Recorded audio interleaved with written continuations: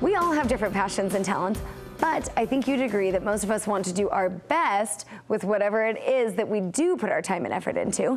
And if the goal is to be better or even the best in what you do, my next guest says mental strength can help you get there. So today's strategies to improve your mental strength and your performance. Joining me is Dr. Craig Manning, a professor of performance psychology at Brigham Young University and the author of the book, The Fearless Mind.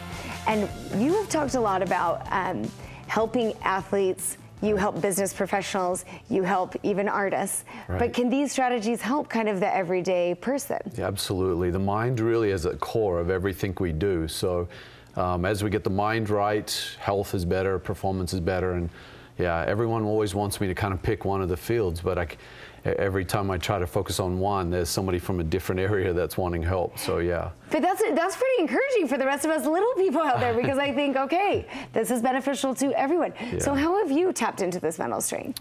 Yeah, I was a tennis player, grew up in Australia, and played pro for a little while, but didn't do as well as I wanted, and I started trying to figure out what it was, and as I was trying to figure it out, I realized there's a lot of mental skills you can acquire to really accelerate your performance, and that's been a lifelong pursuit ever since. So yeah. It's so true. You think that mental state really is tied to athleticism, yeah. but also these other things like business, yeah. and art. Yeah. So walk us through. You have a few steps that you say can kind of help us all up our game, yeah. whatever our game is. Yeah. Walk us through those. You say one of the things that we can do is have a can-do mindset, like yeah, really not focusing on the negative. Been studying this for a long time, and there's a pattern there with high-performing people, whether in athletics, business, music, or just everyday life. And I really feel like the first one is self-belief. We got to have that deep belief in ourselves first before we even try to do anything a lot of the time. Because the opposite of self-belief is self-doubt. And once you let that doubt in, we don't even really put effort in. We already check out mentally. We could still physically be turning up to work or the tennis court or whatever, but we're not mentally there. And so the first skill I like to call is a can-do, because self-belief is great, but that's theory. How do you actually do it? And that's my passion. And so the self-belief, I found that people that have that can-do mindset, they're always processing solutions, not processing what not to do.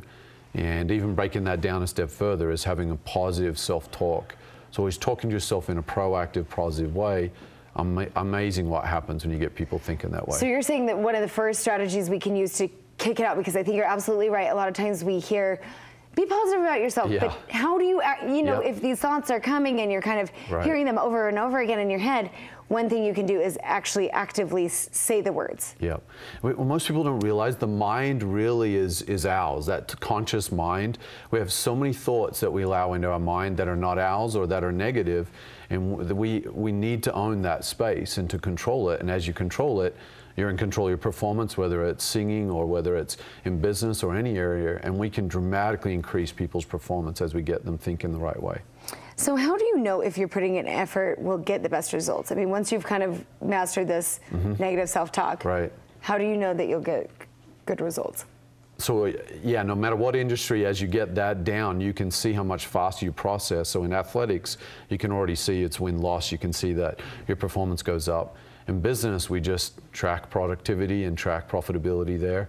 So as soon as you're getting that thought process, it's really all the anxiety is kind of falling away, and you're solving problems, and most of the interference is gone, and you're just performing freer. Yeah. And it is human nature to kind of focus on the mistakes. Yeah. But you say that you really have to focus on the positive, and that kind of rings true with the first step that you brought up. And I love how you say that. It's human nature, and we use that language because we've trained our human nature to be that way. We're not born that way, but we train ourselves to focus on what not to do, and that keeps perpetuating one generation after another, keeps perpetuating these mental habits. We really didn't understand the mind until about 30 years ago.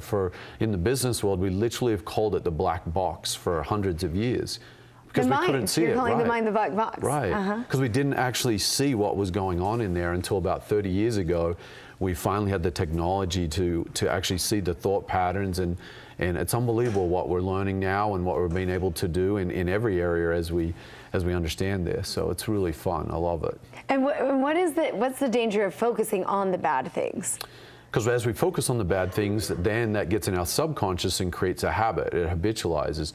And once it's in the subconscious, that memory or that bad habit is there permanently, and it can undermine us tremendously depending on the depth of that. I mean, this is on spectrum, obviously. We probably all have some negative thought patterns, but there's also others that really develop some really deep-seated thought patterns that can really undermine any area of their life. And that's the danger. You say some of these things can really help with addiction in particular. Yes. So give me an example.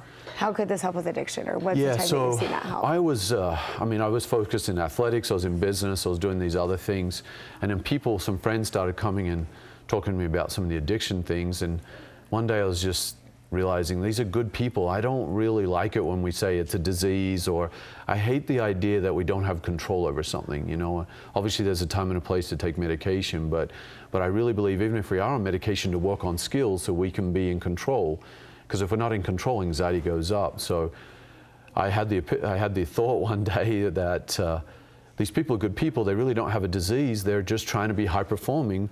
But to be high performing, you have to acquire skills, right? When you think, if I want to do this, I've got to work on skills to get there. And that's really my expertise in what I do. So I started applying some of the journal and the techniques I had.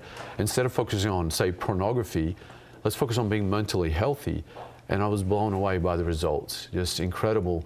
Instead of constantly perpetuating and reinforcing the mental habit, we started focusing on the health or the high performance, and it's been overwhelming. And you have a good point. I think, you know, when your mind is occupied with something positive, you don't maybe have the space to do some of these negative things. Exactly. Where can people find more about this? I'm doing a course, actually. I started doing a course because I was running all over the place at nights trying to help people, and my wife's like, when are you going to put this into a 1 hour time frame? Yeah. And so I'm doing a course, an 8-week course. I really feel like a course is important because a one-off isn't going to get the skill down. You know, that's a hit and miss. And so I'm doing an 8-week course. It's on, people can sign up on Eventbrite. If they just go to Addiction Recovery or The Fearless Mind, they'll be able to find it on Eventbrite. Perfect. Thanks, Dr. Manning. Thanks. Appreciate it.